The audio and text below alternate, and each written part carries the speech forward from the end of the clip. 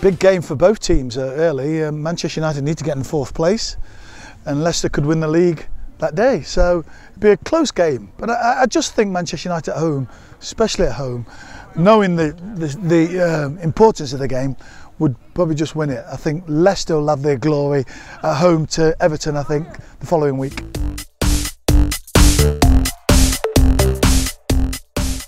Fantastic, great for football. It's not all about money.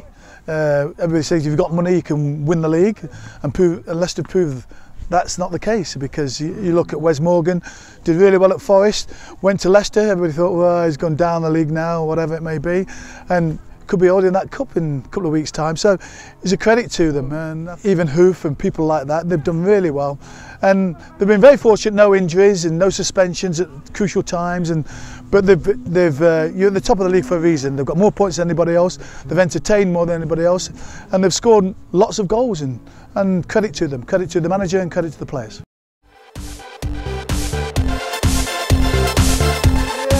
I just fear for Middlesbrough. I mean, they can't get in the playoffs again because their record in the playoffs is shocking.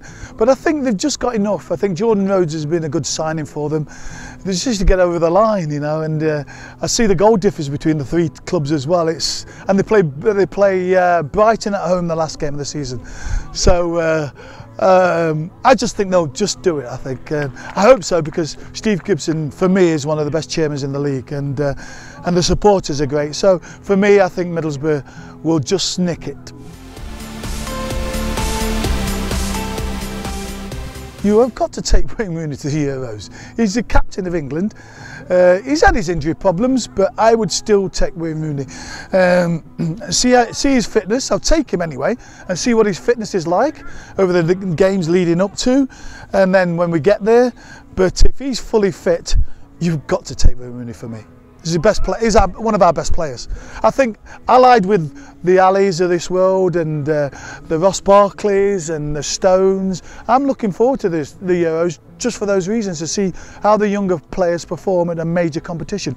And you need experience like Wayne Rooney, who's been there, seen it, got the T-shirt around you to give you experience. Even if he doesn't play, you take him anyway.